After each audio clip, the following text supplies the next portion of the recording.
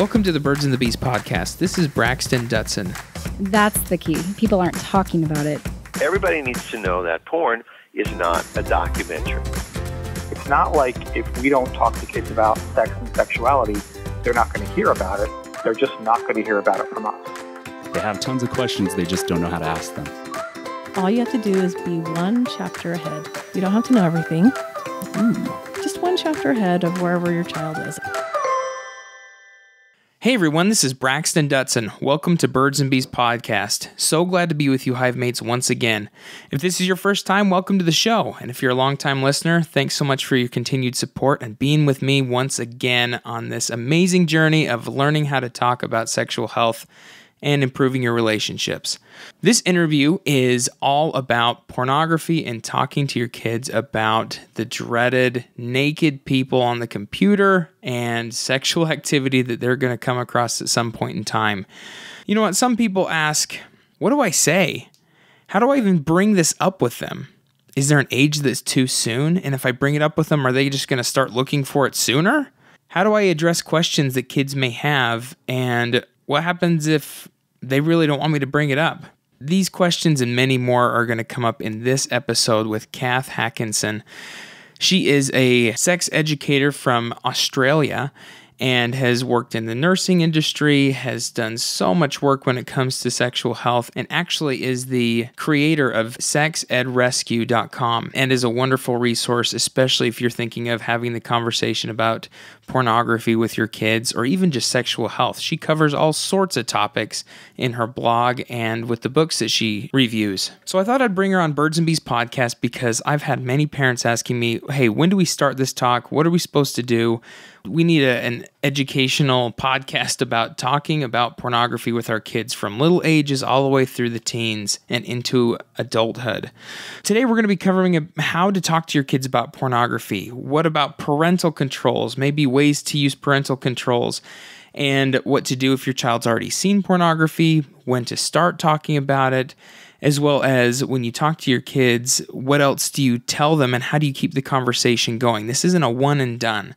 So I'm really excited to get you this information and to have you all start talking to each other as parental units, as well as how you start talking to your kids about this, because this needs to happen. It's not a matter of if, it's when, and you'll hear us talk about that in the episode. Thank you so much for your ongoing support for Birds and Bees podcast.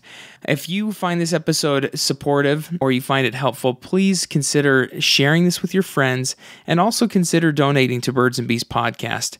We've got a Venmo. It's just at Braxton Dutson. It's at BraxtonDutson. Any little bit helps fund to be able to get them more often, as well as be able to get the equipment needed to keep this podcast at high quality. So if you can throw any amount of money into donations to keep Birds and Bees podcast going, I'd really appreciate it. Also, continue to share with your friends. That keeps the hive alive, and it also keeps the conversation buzz going. So we really appreciate everything that you are doing just in listening and anything that you can do to support the podcast. Thank you so much. We're real excited to get started into this. So without further ado, let's hop into the conversation I had with Cath Hakanson on Birds and Bees podcast. Thanks for tuning in.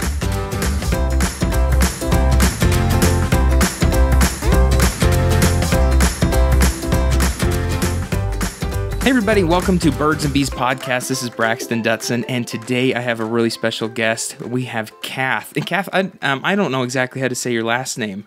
Tell me about that. Hakanson. Hakanson.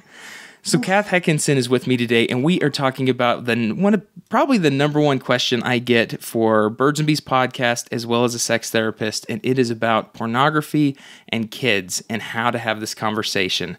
So thanks so much for being with me, Cath. Hi, Braxton. Thanks.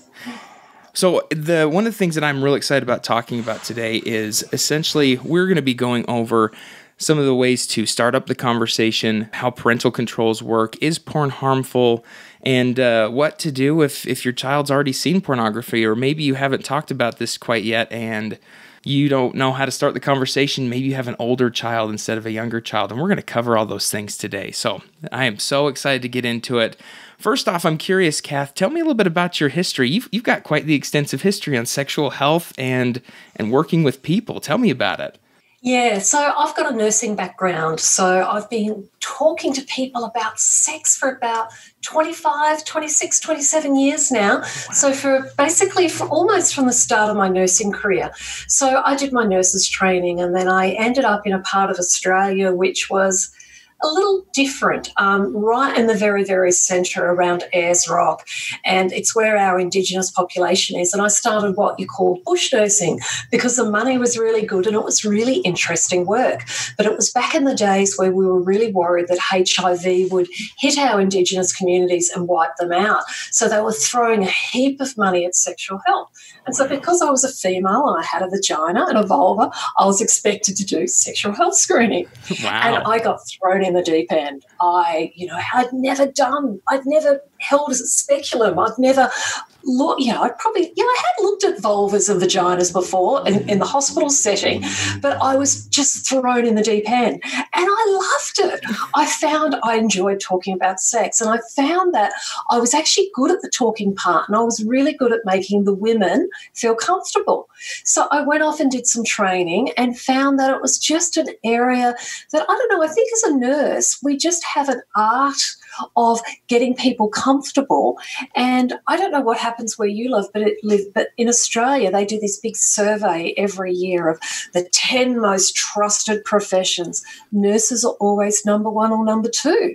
And I found that people were happy to tell me stuff that they wouldn't normally tell their doctor or someone else. So I worked in sexual health, I worked in women's health stuff, worked in prisons, I did clinical drug trials. I got bored really quickly and easily with stuff. So I just I did research, I did everything. And then I did sex therapy, I loved that. And I thought, this is it. I have finally found what's made me happy, because I did what I called meat and three veg sex therapy. So it was the everyday stuff. I didn't get the fetishes and the kinky stuff. I got the normal, the stuff that either may or break a relationship. And then I had kids and everything changed. I'd walk into the lounge room and my 3-year-old be sitting on the lounge with a hand down her pants, or at a dinner table with people over masturbating. And it was like, my God, what do I do? Yeah. I could talk to a client about their sexual pain and what was happening in their bedroom, but I'd walk into my own house and see my own daughter, and it pushed buttons for me. Absolutely. And so I then started thinking, okay, sex education, this is something I need to do. Because having worked as a sex therapist, I knew, looking at the different clients, and you would know this yourself, that different clients come in and they have totally different backgrounds, and what happened in their own childhood in regards to how their parents talked about sexuality and how they learned about sexuality has a huge impact on the decisions they make as adults. Yeah. And I found that the adults that came in and just needed a little bit of help, a little bit of a push in the right direction, they usually had healthy sex education. They didn't grow up with a lot of shame. But then I'd get the people that grew up with lots of negative messages, and it created so many future problems for their relationships. So I knew that sex education was important, but I didn't know what I had to do. And I would read this stuff and I'd go, talk to your kid about, a vagina is a vagina and a penis is a penis. And I'd be like, yeah, okay, but how do I do that? Tell me what to do. Yes. Don't just tell me that I have to do it. Tell me how to do it. So I got really frustrated with all this, what I call crap out there, that just wasn't helpful. So then I thought, I need to do something about it. So I canned the sex therapy because it was just getting too hard to do everything, and decided to set up Sex Ed Rescue, which was all about helping parents to find a better way. And what's really interesting is my sex therapy and all that stuff that I've done, going from one area to the other, I'm applying it every day now to what I do, and it's great. Absolutely. So I tend to get a lot of parents who find sex education hard tend to follow me. So there must be something that I'm doing to help them get more comfortable with sex ed. I would say that that is the truth. And that's how I actually was first introduced to you. And I was thinking back on how did I meet Cath? Someone asked me, like, you're interviewing someone from Australia? How did you even meet Cath? And I was like, oh man, I cannot remember how I came across Sex Ed Rescue. I don't know if it was from Twitter. Somewhere through the lines, I found Sex Ed Rescue, and I started following your emails as well as the blog that you're on. And I was like, man, I have to have her on Birds and Bees podcast because the resources that you give is just, I mean, you've got books, you've got recommended books for kids at certain ages. You're constantly putting out great content. And so if you are interested, I'd head over to sexedrescue.com and just browse. There's so much support that you can gain just from this one website that Cath's been putting together. When did you end up starting that? How long has that been? Oh, I gave up full-time work because I sat down with my husband 2015. Okay. And I said to him, I either have to give up on this or I have to put everything into it. So we sat there and made the financial decision. We no longer have holidays. Yeah. Kids definitely will not be going to private schools. But I'm so much happier. Yeah, so this is my 5th year. And definitely, I think it's taken me that long to get clear about what I actually do. Oh, that is one. That's great, and it's all part of that process, right? It's all part of the process. Yeah. And speaking of processes, I think that's exactly what we're going to be talking today. And when we're saying how do we talk to your kids about pornography, not just sex, but we're talking about naked people in your iPod, the things that they can run across, and that same question that you just came up with. How do I have this conversation about my child who's got her hand down her pants, let alone this conversation with what they might be seeing online? What are some of the things that you see these parents get hung up on the most? The ones that are following you. What do they tend to go? Cath, I don't know how to start this. What do I even ask? Yeah, a lot of parents struggle with actually starting the conversation. I get 2 types of parents. I get the ones whose kids are already seeing it and they don't know how to respond and they don't know what to do about it. And then I get the parents who want to be proactive and actually they hear the stories from the other parents whose kids have already watching it and they sort of know they've got to have the conversation, but they just don't know how to start it because we're not talking about loving, baby-making sex. We're talking about sex that can be not very nice. Mm-hmm. Yeah, definitely. We're talking about the whole spectrum. You can run into so many things especially because we're typically talking about pornography that is found on a website that's free, and it is it is no holds bar. You can run into whatever, right? What are some of the things that you encourage parents to do in bringing up the conversation? Well, I guess the first thing is some parents, first of all, haven't even talked to their kids yet about sex.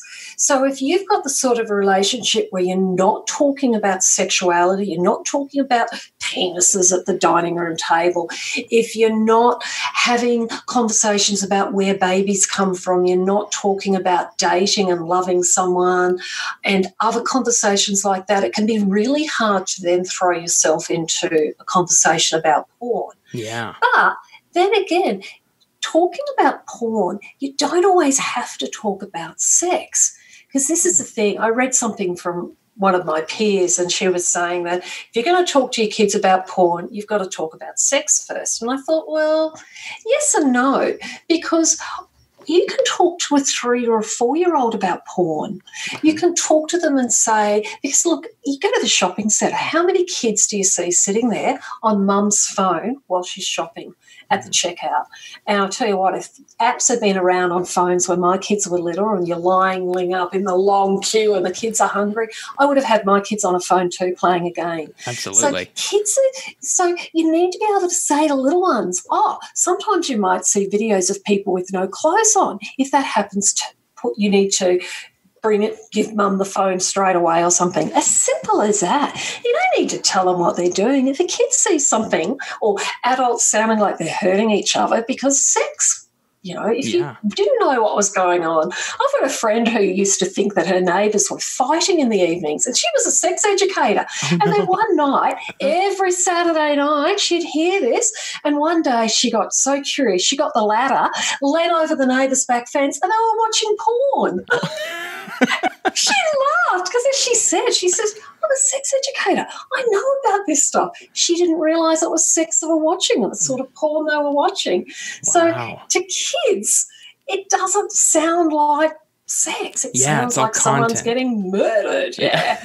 The noises that can happen with sex. So to kids, you can have a conversation with little ones about porn, but you're not actually talking about sex. And this is the whole thing, I think, that when we're talking to kids about porn, we see it, we focus on porn, whereas a conversation really should be about if you find something online that upsets you. So all those videos where they were doing pranks, do you remember those a couple of years ago? Yeah. Pranking videos, and they would scare people and people would get hurt. And it was just going crazy on YouTube.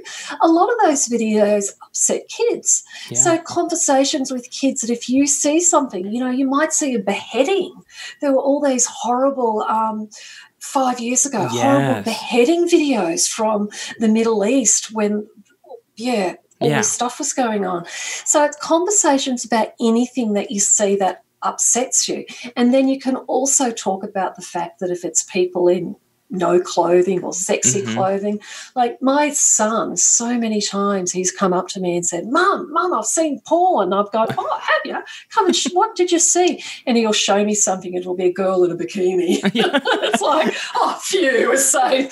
But the thing is he felt safe doing that. He felt that he heard the message and would tell me when he saw stuff. Well, and I like that you brought up that there's two parts there. That one, you were having the conversation, he felt comfortable. The second part is the first question that came out of your mouth was, "Oh, have you? Like you've seen pornography? What did you see?" That first question, the curiosity. Well, what did you see? And if you would have responded with some of the parents that I work with, or typically that were like, oh, my son just saw porn. That means that he's a porn addict. And I probably need to call my, religious leader. I need to do this. I've got a sex fiend on my hands and I don't know what to do. And he saw someone in a bikini, but he heard like, this is porn. That curiosity clears up so much stuff, right? Yeah. Yes. Yeah. I love that. That's one thing to bring up, that curiosity aspect of it. And the other things that were sticking out to me on what you might say is just starting out at, if you have the opportunity, your children are young, talk to them about sexual health. Like we're using penis, vulva, vagina. Talk about these body parts and be able to use them mostly for your own benefit, so that you can learn to say them without maybe like being like, oh, this is way too embarrassing, or you're just having another conversation. Yeah. You don't want to throw yourself in the deep end without knowing how to swim. So sometimes knowing how to swim or how to stay afloat. And you can also prep yourself for the conversation. You might go, okay, I've heard all these stories about the kids streaming porn at school. There's a good chance that little Johnny's been shown it as well, but we haven't talked about anything. So, okay, how about my goal is to work towards a conversation about that in a couple of weeks, but let's talk about some other things first. And, there's ways I don't know if you know that saying, but beating around the bush, where you go to a conversation in a very indirect, roundabout way. And you might have a couple of, you might talk about something that you heard on the radio first before you actually get to the conversation of, have your friends showed you any of this? Have you seen it? Yeah, absolutely. And how many ways around the bush can you go? We've got music videos, and we got TV shows and movies, and we could go down the list of anything that starts beating around the bush of pornography and sexual health or sexual conquests or whatever you want to bring in, because that is everywhere. It is everywhere. Sex education, talking to kids about sex is so easy nowadays because there's opportunities thrown at us all the time. Listen to the radio in the car, turn the TV on. Bus goes past with someone in sexy lingerie. Go food shopping. I've got a sex shop a block away. So there's opportunities everywhere. There's no shortage of excuses to talk. So I think think today it's much easier for us to talk about this stuff because we do live in an over-sexualized world. So rather than sit here and go, poor me, how do I keep my kids safe, turn it to your own advantage. And yeah. Definitely. Do you think that there's an age where maybe the child's too young to talk about pornography, or is there a specific age that you recommend or think would be a good time to start? Oh, I think, now I'm in the process of writing this all up into levels at the moment. I think that you can very gently talk about it up to about the age of 5, 6 or 7. So, for example, my son, he's now 11, and I first started talking to him about pornography about 3, 4 years ago because I had a friend who wrote a book and she said, Cath, have you talked yet? And it's like, no. So we had conversations, but a year ago we were driving and we were sitting at a traffic light and there was a sex shop across the road. I live in the inner city. And there was a sign out the front and he said, Mum, what's PORN spell? I said, PORN. I said, porn. He said, what's porn? Luckily, it was a red light. I stopped and I looked at him, bad parenting mother. I said, what? I said, what? You don't know what porn is? I said, what? We've talked about this so many times. Porn? Are you for real? You don't know what porn is? He looked at me and said, no, what is it? I said, naked people having sex, people with no clothes on, the sort of stuff that you might find on YouTube, and if you do, you're supposed to tell me. He said, oh, yeah, I know what that is. Oh, yeah, I remember. But I was sort of like, kids, they forget stuff. And so it's a conversation that you have to keep on having. But I think you can talk at about that age of 5 or 6 because you're talking about if they find people with no clothes on or people in sexy clothing. And if you're also talking about it as images that make you feel different or feel funny or make you feel scared or excited or just different, something that makes, because this is conversations. And this whole thing, I've got a friend who works in with protective behaviours, protective education, and she talks about how she went to a big cyber thing in Australia. It was like some big guru came from England and he turned around to them all and said, you're all stupid. He said, you're all talking about cyber safety as if it should be its own niche, it's its own sort of area of expertise. He said it's protective behaviours. He said you should be thinking of cyber safety and pornography as in how do we keep children safe, not as in talking to them about a particular issue in a particular sort of area of conversations. He said it's a conversations of talking to kids about if you feel scared, what does your body tell you? Getting them to understand their inner warning signals, making sure that they've got someone they can talk to if they feel safe. So when you look at preventing child sexual abuse, a lot of that stuff fits in with pornography because grooming and pedophiles as well with sexual abuse will groom children with pornography as well before they abuse them themselves. And that I like that you're bringing this up, that maybe it's not so much the question of what is the exact age I should start this, but I love the idea of around the age of 5, especially because that's about the time that we're going to start having them go off and play with friends, and they start to leave parents' side, if you will. Yes. It's the environment that you have. So if you're homeschooling and you have no internet access and you live in the middle of nowhere and your kids aren't playing with other kids, I don't think you need to have that conversation then. But if they're going to grandma's and grandma doesn't have, just lets them sit on the internet and do whatever they want, or she has visitors and stuff, you need to have different conversations then depending on what your kids are exposed to. Yeah, and then I love the fact that we're talking about pornography being so... The term does not have a definite definition, if you will. So it's like, well, what's pornography? Well, even as we're describing it here, where we're specifically talking about people engaging in sexual acts, being naked, something that is meant to arouse sexually. That is something that, even as though your son came up and said, I saw porn, that possibly could be something that was distressing to him. And then being able to have that one or that two-way conversation while also checking in, because some kids won't check in with you. Others will be very open with checking in. And so being able to start feeling out what your kid is more, what they like to do more. Are they more one that will hold things in and not talk? Are they one that are very expressive and want to talk about what feelings they have? And how do you read your child that way? And this is where it comes down to the relationship that you have with your child. Yeah. It's not, if you've got the sort of relation, what you need is a relationship where your kids feel comfortable talking to you. Mm-hmm. And this is the thing about sex education, is if you can talk to your kids about sex, it means that you can talk to them about anything, but more importantly, they can talk to you, because kids pick up that sex is a taboo topic. So my daughter's 14 and she knows that the conversations we have at our dinner table are not conversations that any of her friends have. And so it's interesting. So she knows that she can come and talk to me about stuff, and she does. Now, she doesn't always. So great example, when she had her first period, she didn't tell me for 3 days. Wow. And we have a very open and honest relationship. Mm-hmm. So she had supplies. She wasn't stressed or anything, but she felt uncomfortable about telling me, despite the fact that we talk about all this other stuff. So this is that great example of, even though you might have an open and honest conversation, kids won't always feel comfortable talking to you about stuff. Yeah. And the porn is one of those conversations as well, that I might say to my son, if you see something like that, tell me.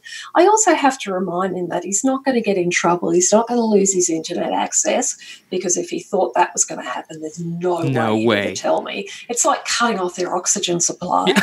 Yes. It's pretty important. Like, thanks for telling me. Now you can't hang out with friends or play games. Oh, yeah. So we need to sort of make it easier. And as they get older, we then need to take on that responsibility for checking. And it is hard. Yeah. Like, I'm lucky. I've got a 14-year-old who likes dobbing on a younger brother. So I've got her watching as well. But I've actually installed software monitoring stuff now. I don't mind you. I have to go in and check if it's still working, because my son's 10, nearly 11. And, one night we're crawling into bed. My husband said, he had the iPad for some reason. He said, how to kiss girls. He said to me, is there something you should tell me? And it's like, huh? So, my son had started to. So he's getting to that age now where he's starting to get curious. There it is. We have to have conversations that if you want to know anything about how to kiss girls, come and ask me about it. Don't look it up on the internet, and this is how most kids find stuff, curiosity. Yes. And it doesn't matter how many conversations you have, how open and honest a relationship is, kids will still be kids, and they'll still do what kids do, which is why we've got to have these conversations. Yeah, we're in an age where Google is accessible anywhere. And you can't hold that back from your child, not just because you can't, but like you literally don't have the access to cut off all areas. Even if you have the best, even if you don't have a computer in your home, they're going to have access to it somewhere. And I'm learning something here the most. Or like, I say this all the time to my clients, because I'll be talking to them about this and like, oh, you must do it perfectly. Or I wish I knew everything that you knew. And I'm hearing, Cath, you and I, we know this, and you've got kids that you've worked with on this, and they're still looking at Google. They still feel uncomfortable from times to talk with you about that. And that's how growing works, is how do I feel comfortable? How do I not? And so we can't take this personally in a way of, how are we going to do this perfect? We can't do this perfect, because every child's different. And when every child's different, all we can do is say, this is what seems to work. I'm going to keep talking to you about it. And when something comes up, how is my reaction going to be? Can I keep calm? Yes. Can I get curious? All those things are so important, because just like what you did, where you're saying, well, tell me about what you saw. And I'm not going to freak out over this, even though I don't know what to do right now. And maybe we need to change. And you don't always have to respond straight away. You don't have to give that instant reaction. It's not like, you see a kid riding a bike off the side of the bridge and there's no barrier and they've got no brakes. It's not like you have to intervene and respond straight away. You've always got that time to calm down. Yes. And you can always do damage control. Yes. A big believer in that if you have responded negatively, you can fix that up. Kids learn more, I think, from when we stuff up as parents. They learn more because, sex education, everything we do is parenting. It's all about getting our kids ready, preparing them so that they'll leave home and have successful lives. Yeah. And when they see us stuff up and they see us apologise or make amends, they learn a lot from that as well. They grow up understanding that they don't have to be perfect themselves. Yeah. And I think that I like your analogy of they're not going off a cliff on a bike that needs action right now, and there's one right way to do something. Yeah. And look, porn is. I have from talking to lots and lots of parents and talking with people who specialise with working with children who have usually ended up in the eyes of the police, and they've got to come along and have therapy and treatment because of what they've been up to.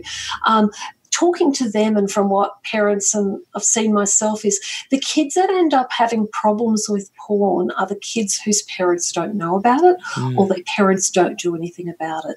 The kids that have got parents that jump in and respond and have got open, good relationships, they're the kids that don't have problems. I often say that I see sexual development as a path. And there's like a main path. And sometimes we go off the path, but 9 times out of 10, with a little bit of conversation, the kids will get back onto that path. Yeah. But occasionally they don't get back on that path and they get a little bit lost, and then you need to get someone to come in and help you get them back on. Yeah. But that's what I just believe. And I just believe, yes, and the ones that end up off the path, they're the ones that do stuff that's gets them in prison. Yeah, and then that's when we're talking with sexual problems. And but there's a lot of really good research. The UK in particular does some fantastic research that looks at how teenagers deal with porn.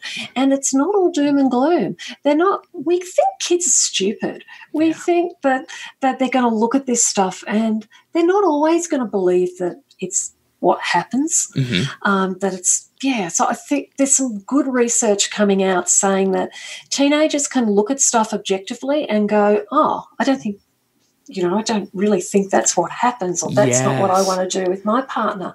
There's a pocket of them that do believe that, but then you've got to look at what else, it's the bigger picture. Yes. What else is that child narrow-minded about? When we look at research and we hear these horror stories, we're only seeing one small snippet of the story. We're not seeing the bigger picture and the other stuff that happens as well. So I think as parents, porn is pretty serious, and I don't want my kids growing up on a diet of porn, but when and if they do see porn, well, not if, because it's a matter of when. By talking to our kids, we're giving them the skills and the knowledge to be able to manage porn appropriately and to be able to make good decisions about whether they want to watch it or not. Yeah, that involves you instilling your values, which is why it can feel like they're falling off a cliff on a bike, because it's typically not the values that are there for the parent. Yeah. And then we're also looking at it going, when this research that we're talking about, there's been some fascinating research, I want to say over in Ohio, they had a group of kids that they were teaching about sexual health in pornography. They talked specific about pornography and started saying, this is what sex is, this is what female-bodied individuals typically like, this is what male bodies typically look like, this is how actions are, this is kind of how sex works. And they talked to them, or they had a screening pre the education and then post, and you're right, they followed right along with that. The first part is they're like, I don't think so, but I'm seeing so many people engage in this type of sexual act online, and so I must need a penis that's this big, or every girl really wants this, or every homosexual relationship really wants this or that, and they're putting it together and going, I don't have any other context because no one taught me more, so it's becoming education. When they get education about it, then they look at it and it almost becomes hysterical. They're like, that is not what they want. That is, okay, yeah, sure, touching this girl on her neck isn't going to make her make those sounds so much. Maybe some people, but for the majority, it's okay if my girlfriend or my boyfriend does not act this way, because I know that this is entertainment versus a peek into someone's room that I'm all excited to see because now I know how to have sex. And I think that's super important, is they will pick that up, but they have to have the education. We have to talk to them, or else porn becomes the education, and we don't want that. Yes, and we've got to talk about this stuff because kids are picking up messages from everywhere, and we can't tell a kid what values to grow up with. So if you want your kids to wait until they're married to have sex, you can share that information with them, but you can't force it. Days of chastity belts are over. Well, hopefully they're not over for everyone. Some places still do have them, but you can't force them. But all we can do is guide them and talk about stuff. And how the hell can we expect our kids to make a decision about pornography if we're not talking about it, or to make decisions about love, sex, relationships if there's no conversations, if there's no baseline? Because a lot of us, as we grew up, we didn't have parents ourselves to talk about. So where did we get our sexual values from? What we saw on TV, what we read in books, what our friends were up to. And so many of us made mistakes ourselves. So if we don't want our kids to make those same mistakes, we need to talk. And as a parent, I worry about the partners that my kids are going to have one day. Because I don't want my daughter's first relationships to be with someone who learnt everything they know about sex from porn. Yeah, exactly. And I don't want my son treating his partners how people get treated in porn either. So, so it's pulling out your values of saying, I want relationships to be supportive, and a sexual relationship to be caring, and to be able to have them know that they can expect and demand certain things from a sexual relationship, that it's not something you have to. I think that's the number one thing that I hear most people report of, like, well, guys typically want this, or girls typically want this, or I saw this, and so I figured I was just supposed to go along with it. And that is probably one of the things that makes me the most sad, is that it takes the consent out of it. It takes the consent out of a sexual experience, because whether they're having sex after marriage or beforehand, or they're following the values of the family, or they're not, or they're creating their own, if you're not bringing consent into it, some of that education, especially from porn, is more of like, well, if you don't want to, I just have to convince you more, or if you don't like this, I just need to wait, and then eventually you're going to want this, because that's just what I saw, and that's the education I've had. And I think if we have this conversation, especially when we're talking to them about, you don't have to do anything you don't want to do. If you don't think you want it, don't say yes. And if you have a trusted partner and you want to try something, let them know beforehand. Talk to them. Say, hey, this is something I'd be interested in doing. This is something I'd want to. Or this is something I want to do only after I'm married, or only after I've been in a relationship for a couple of years. And they get to then start creating that decision for themselves on what they want their relationship to look like. No matter what they've seen in pornography or what their partner's seen in pornography, it can take that out of the equation, more or less. Yeah, definitely. Yeah. What are some of the things that you think we ought to, we're talking about this conversation. I wonder if we can break it down a little bit more into what would we tell, what would we tell a kid if we're bringing it up maybe for the first time? We're a parent that is listening to this podcast, following Sex Ed Rescue, and goes, oh, I have a 14-year-old too, and I've never talked about this. In fact, we've only had a talk about her period, or the son, my son, about masturbation, or maybe we talked about periods, but we haven't talked about anything. We've given one talk. What should I do about talking about pornography? They've probably already seen it. You can often use the excuse of, I heard something on the radio the other day, or I saw something on TV, I read something in a magazine, and it talked about how teenagers are learning about sex from porn. And it made me sit and think and realise that we actually don't talk about sex. We don't talk about porn. And it made me think about why. And my parents didn't talk to me about it, therefore I haven't felt comfortable talking to you. I feel uncomfortable now talking to you. This is something that we don't talk about, but I'd like to change that. I'd like us to be able to talk about this stuff more, and maybe lead it from that. Sometimes you can take the easy way out and grab a book. Books. This is why I love books. This is why I started reviewing them all, because they make sex education so easy. Want to talk to your kid about porn? It's a choice of about 6 or 7 good books. You can go, in with the fairy tales. You can slip in a book about porn or consent, whatever you want. I used to do a deal with my kids kids, they'd go, you could pick 2 books, I pick 1 book. And we'd read a book, and we'd read the book, and they might ask a question. First time you read it, I always just read it and then wait and see what happens. And then I might pull the book out again a week later and I might ask a question. But you can take it very slowly, and books are great because you don't have to remember what to say. You don't have to have a Post-it note of porn is this, the what, why, how, when, how, because the book says it all for you. Yes. And then you could slowly, as you get more comfortable and realise that there's holes not going to open up in the earth and you're not going to fall into it by reading this book, you can then start asking questions or, have you seen this sort of stuff on the internet? And there's some really good books starting to come out. Yes. And books like this are good because you need to buy them because you need to keep revisiting them. It's not the sort of book that you can borrow from the library.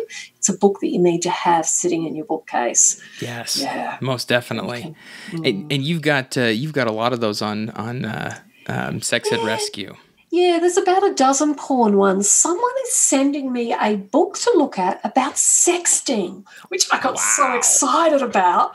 She messaged me today to ask if it had arrived, and it's like, no. Apparently there's a heap of mail sitting in postal warehouses in Australia at the moment.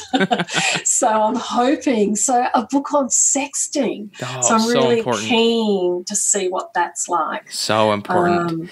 So there's more and more stuff coming out for starting conversations. What you're talking about, Cath, is making me, like, I'm seriously feeling warm inside. I'm like, when you started talking about how to bring up that conversation with a teen or someone that you're like, oh, I'm behind the ball on this one, and just being brutally honest.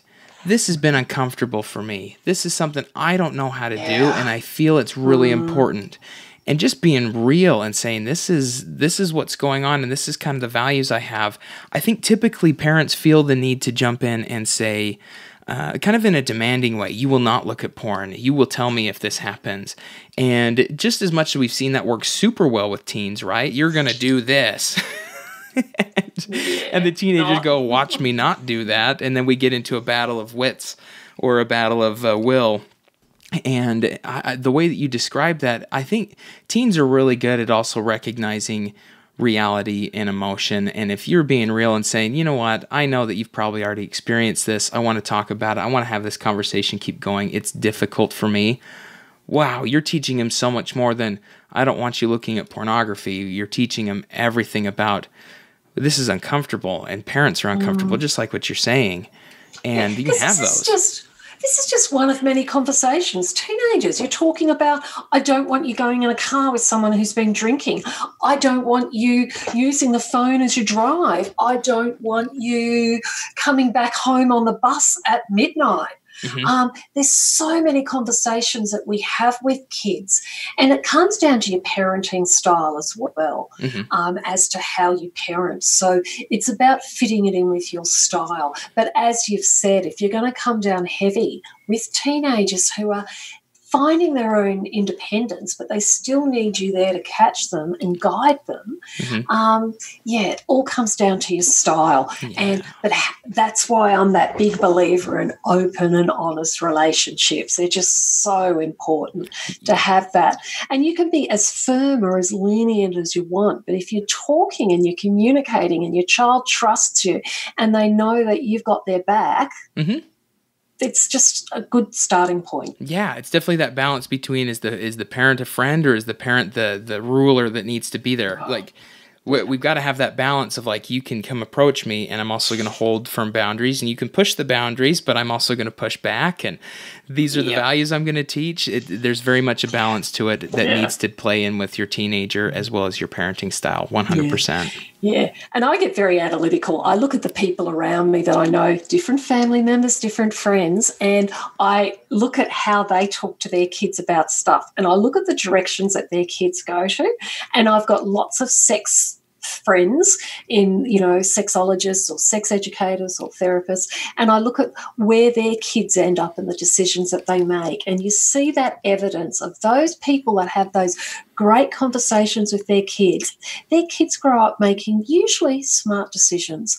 We all make bad decisions, but their kids bounce back from those bad ones as well. Yes. And I look at the other friends who might not be talking about sex, or they might be talking about other things, or they want to be a best friend to their kid rather than being a parent, and just see the directions that their kids end up, and the writing's on the wall. You can just see it. And having worked with adults and teens for a long time, you just, the writing's on the wall. You can just predict where someone's going. Absolutely. Based on what's happening at home. And it all, there's those differences, as you're saying, like with smart decisions and bad decisions. We have healthy decisions when it comes to the physical body.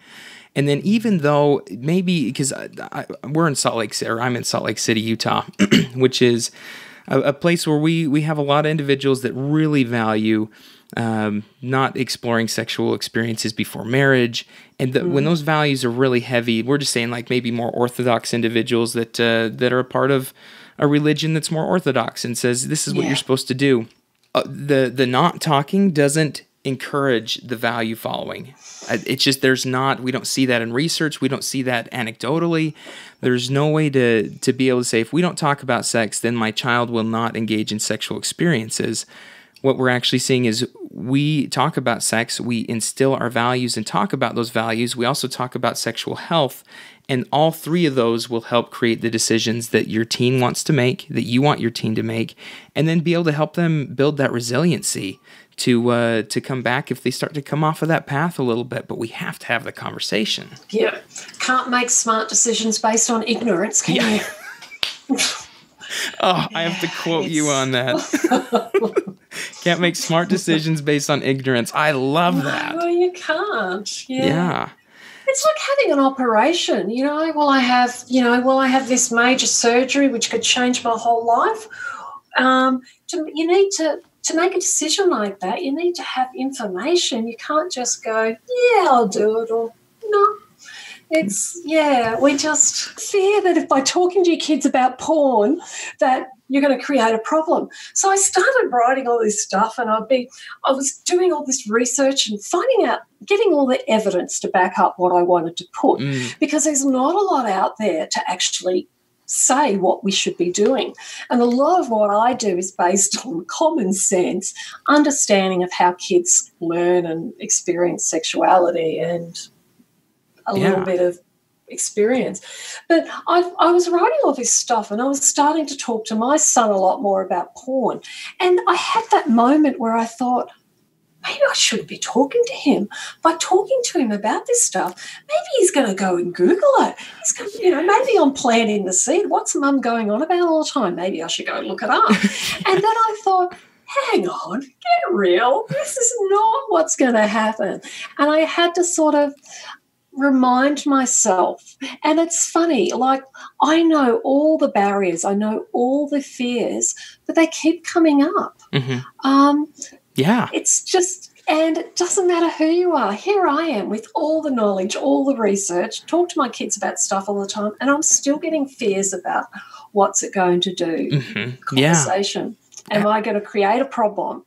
Am I going to create it? That one comes up all the time, that the parents, when I'm talking about this, they have this jump and they're like, I'm going to do it.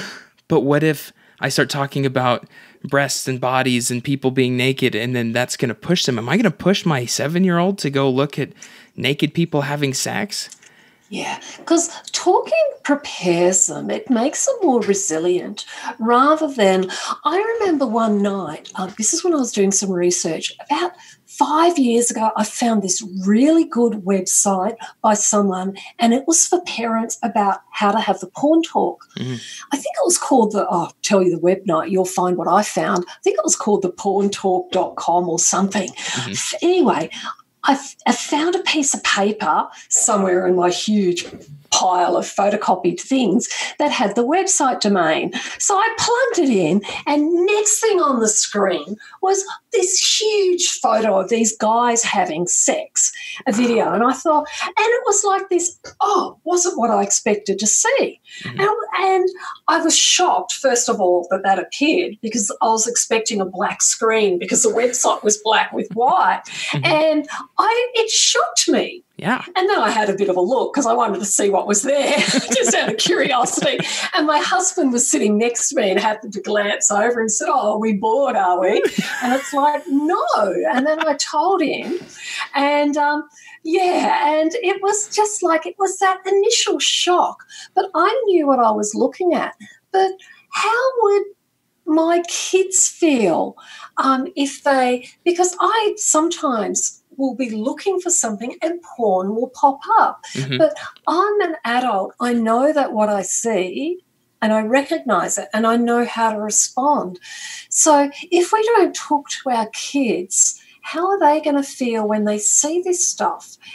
And they don't know how to respond. They can't recognise the feeling that their body's responding to. Yes. So having these conversations makes them a little bit more resilient. It prepares them. Definitely. So that they know what to do when they see it. Well, there's probably a lot of parents that are listening to us talk right now going, yeah, I was one that didn't get spoken to.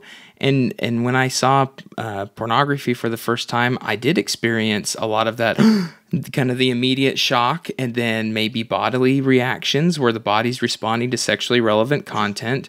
And then I don't know if I should be looking at this, but I'm also intrigued, and there's curiosity and all these different experiences that come up, and you haven't had any context for it. So I love that us talking about that can help curb that reaction. And at the same time, I think there's a combo in here that we're talking about. You were talking a little bit about having parental controls, and that the parental controls popped up. And from the parental controls, you could see that your son or someone was wondering how to kiss girls, which is obviously a very curious thing for a preteen to be wondering. But being able to see that with the conversation, there's protection where you can also follow up. Yeah, I have always been anti-software blocking. First of all, because it made my job working from home, and even when I was working, I installed it when my kids were younger. I couldn't look up anything on the computer for work because I'm looking up sex stuff all the time. So I've always been anti it because it made my life harder, but also B, I actually felt that I saw it so often that parents would go, "Oh, well, I've got software, I've got parental controls, my kid's fine." It's like, oh, yeah, right. Yeah. Until little Johnny lends them his phone and says, "Hey, look at this," or they go to grandma and grandma does nothing with the computer. So I was always against it. But then my kids got older. And I've got a super curious little boy. And I then realised that I actually needed to put up something to make it harder, to make it hard, safer for him. But also it's what it is about delaying it, because I know it's going to happen, but I don't want him to be exposed to porn now because I don't know whether he would tell me. He's just at that funny age where, so for us, we have it. My kids know about it, so we had a big conversation about it because it makes their life a little bit harder. But for us, what was really good was it actually helped us start having conversations again about pornography. And because my kids wanted to know how it worked, and we had to do a little bit of testing, so I was looking up porn on Instagram, on my daughter's Instagram account, which she wasn't very happy about, trying to see what I could find because I wanted to know what it would or wouldn't let me do. So, yeah, really interesting. Brought up some great conversations Great. by installing it. But the common thing that I see with parents is that it's like, I have parental controls, therefore I don't need to talk. Yeah. Conversations do still need to happen because parental controls are a pain. Like, I'm going to go in after our chat just to check that ours are still up. I get a report every day. I instantly delete it. I don't even look at it. I do get a notification if someone's looking up porn because, so it does let me know if something is looked up. There was one quote from one of your blogs that I really liked where it says, you find that it doesn't just block pornography, it also blocks conversations. Yeah. And I think that's what we have to take from this the most is parental controls, they can be annoying, they can be great.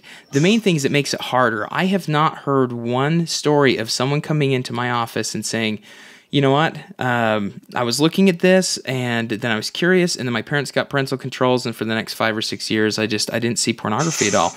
That never happens. What happens is they got parental controls, we stopped talking about it, and then I would find this on Instagram, or if I would type this and misspell it just a little bit, the software wouldn't read it up, and so when it wouldn't read that, then it wouldn't ping it, and then I could see some things. And there's always a way around it, and there's always a way around it. So the conversation is the first step. The software can be the second step, and then continue to check up is the third step in that. But it's not a crutch to rely on. Yeah. And if kids are watching porn, they often find it hard to stop watching it, and that's where parental controls can be really helpful as well because it just makes it that little bit harder for them. But again, you still need to be having those conversations as well. And we're looking at, like you said earlier, we're looking at them as healthy adults, as adults that we want with a positive sexual experience. Once they're 18 and they leave your home and they are not paying for their own parental controls, we want to teach them ways to be able to help manage stress, anxiousness, boredom, desire for sex, masturbation, things along those lines. Because if it's like, well, we held you out till 18, now go off and do your own thing, and they don't know how to manage it, then we're dealing with the same thing. There's so many adults that have porn addictions who aren't able to have healthy relationships with someone. And this is the thing as well. I do a YouTube channel for tweens. I've stopped doing it lately because I turned off all the comments because it was just getting too hard to moderate them. And I felt there were a few adults that were potentially grooming some of these younger viewers, so I just stopped all comments. But a lot of them were watching a lot of porn and they were finding that it was the only way they'd masturbate. They would masturbate daily to porn. They were incapable of having a relationship with someone or didn't want to or felt that having a girlfriend or a boyfriend was too hard. It was just easier to watch porn. And it was tricky because it was sort of like having to come up with a reason why they shouldn't. It's like if my son could have McDonald's every night for dinner, he would. He'd love it. So trying to get the message across to him as to why McDonald's every night isn't a good idea. And you've got to come up with reasons that make sense to them. Do you want to be a famous soccer player one day? Yeah. Well, don't eat McDonald's every night. So, and it's the same thing with porn. Do you want to have a relationship with someone one day? Do you want to meet Mr. Right or Mrs. Right? I'm not big into fairy tales and believing that there's one person out there. But hey, if you're talking to a 12-year-old or a 14-year-old, you spin them whatever yarn you want to spin them to get the message across to them. And for a lot of kids, they want to meet someone. They want to have a boyfriend or a girlfriend. They want to feel loved. They don't want to feel alone as an adult. So talking to them about if you want to have a good relationship with someone one day, well, you need to be able to connect with someone, and watching porn every day is going to stop that from happening. And that can be something that, again, we look at it in a way of it's parts to relationships. And we can talk about that, especially when it comes to pornography being simple. It's inviting. It's no one's ever judgmental. And so there tends to be less stress than being naked with another person. That's definitely a thing to talk about. You stick some porn on, watch it. Within 10 minutes, you've you're sexually aroused, you've climaxed, you had your orgasm, and you're back off to watching the dishes or whatever. Mm-hmm. But to have sex with a partner in a bedroom can take up to half an hour, an hour. That's if you're actually talking to each other or like each other at the time. Initiating. Or he's in the mood or you're in the mood. Porn's easy, especially if you're feeling horny. It's the easy solution, but it doesn't do much for a relationship. It's not about connection. It's very much about one thing, getting your own rocks off, It's about your own sexual pleasure. And there's one thing as you're talking about that, I'm reading the book Boys and Sex, as well as if you read the Girls and Sex by Peggy Orenstein, I believe is the author. And in Boys and Sex, they are talking about how these boys were experiencing, especially that what we're talking about right now is typically when porn is seen as the go-to and we're not talking about it. And they think their relationship should be like this. And they're avoiding relationships because they're so worried about penis size or squirting or breast size or how they're supposed to moan and act and all these things. So it's like, I just won't do this, and I'll look at the pornography instead. And when education came in, they were able to start bringing that back in. It's not a death sentence for a relationship. It's just, let's bring it back to what we have for values in relationships and connection. We can all talk about this as parents. My daughter's 14, and most of the conversations we have lately are about love. They're about relationships. They're about consent. We don't talk about sex a lot. We talk about all the other stuff that makes a relationship up. So I'm getting lots of questions from her about when I met her dad, how did I know I loved him? How come we're still together, but all her, some of her friends' parents are divorced? So the conversations we're having now are about love and relationships. The sex stuff she finds, she can go read it in a book. Well, you say you'll throw a book at her sometimes and say to go. Yeah.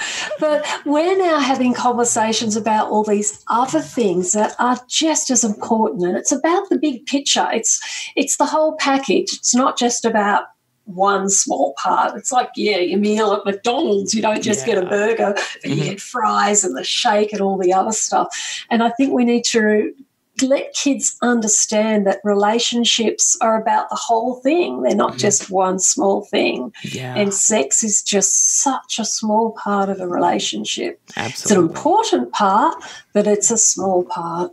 Absolutely.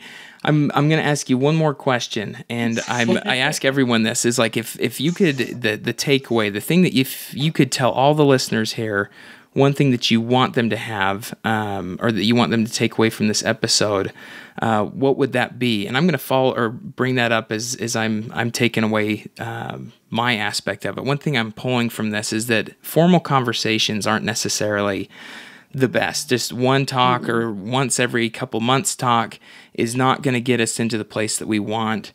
But if you're starting to talk at age 5 and then you're going up into age, through the ages, and it continues to progress, and we keep them as casual conversations and we're talking about it a lot, you're doing yourself a lot of favors when we get to some of those more difficult teen years. And we just have conversations about what we see, bring it up, talk about it, be uncomfortable, seek support. That's what I'm learning from everything that we talked about is you can do this. You just need to do it. What would you say you want the listeners to take away? It would be that the first conversation is the hardest. And I see this in my parent group. I do a free Facebook group for parents, and some of them will come on and they'll go, I had my first conversation with my kid about X, and it was so much easier than I thought it would be. And this is the thing, is that the first conversation is always the hardest conversation, but once you've sort of had it, it then does get a lot easier. And I think that's that thing. It's don't put it off, because once it's happened, it's done. Nice. And then you can keeps talk going. more. Yeah. Well, thank you so much, Cath, for being on here to talk about such an important topic. I really appreciate you. Thanks, Braxton. It was a good talk. It was a good talk. Great stuff. we did have a good talk, and we hope that you take all parts of this and be able to start your own conversations. Again, thank you so much for tuning into Birds and Bees podcast and for supporting the buzz, keeping the buzz alive, talking to your kids about sexual health, talking to your partner about sexual health. That is what we're here for. So we look forward to seeing you in future episodes, and we appreciate you being a part of the Hive.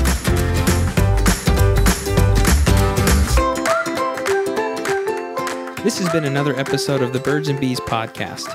Thank you for tuning in. If you have any questions about the show, comments, or questions you would like addressed in another episode, please give us a call at 385-449-1818. Leave your voicemail and your question, or you can also email us at birdsandbeespodcast@gmail.com or visit us online at birdsandbeespodcast.com.